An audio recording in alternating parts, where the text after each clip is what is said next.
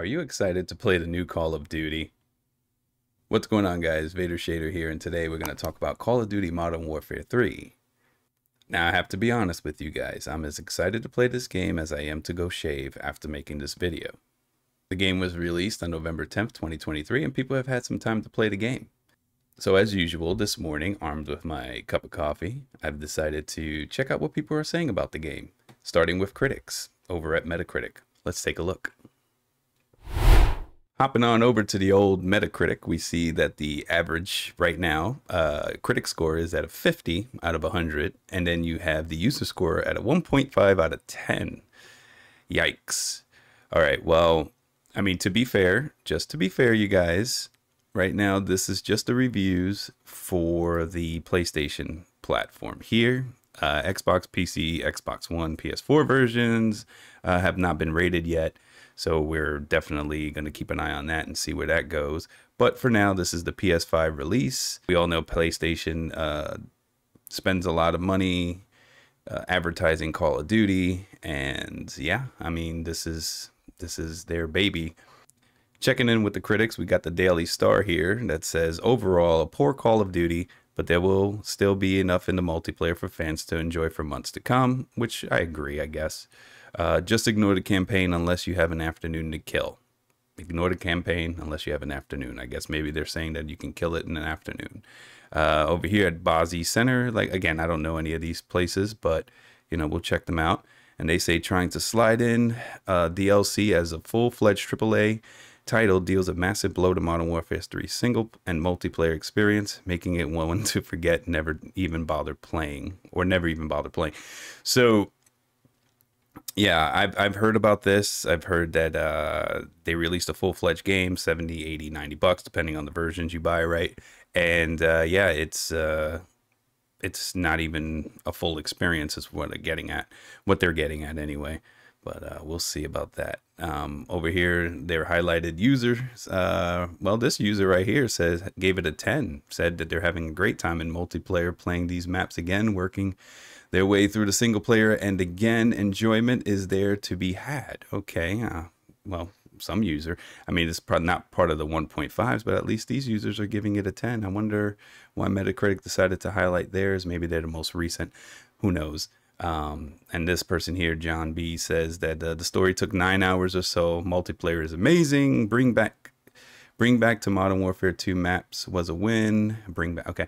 Many hours ranking up weapons. Probably the best Call of Duty game since World at War. Okay. Well, I don't know. Do you guys agree with John?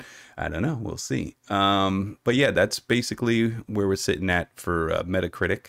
Again, PlayStation scores only. Definitely could change over time. I wanted to check out some things I looked over at Twitter and I saw this user here, XVault Gaming at XVault 2, latest Call of Duty down to 51 at Meta. So it's embarrassing. This was posted on the 12th. Today is the 13th, so just letting you know. So it looks like the numbers went down for the critics. I guess they added one critic. It went up from 1.4 to 1.5 for the users out of 10. They're not very happy about Call of Duty. Moving on. So reading the Metacritics, I saw some critics that I've, really never heard of. So I decided, hey, let me see what some of the main ones that I like to check out are saying. So I went over and checked out IGN. And as you can see, IGN here gave it a 4. IGN gave it a 4. They said the game is bad, underbaked, rehashed, and cobbled together from multiplayer parts. Modern Warfare 3's single-player campaign is everything a Call of Duty story mode shouldn't be. Now that's tough. That's a tough score, 4. Like, wow, from IGN. Interesting. If you head on over to Digital Trends gives it a 2.5 stars. The pros say that the gunplay is top-notch, stellar visuals, cutthroat is a highlight. Okay. Checking out the cons, they say short, unrewarding campaign, terrible UI, inconsistent time to kill, and some audio woes.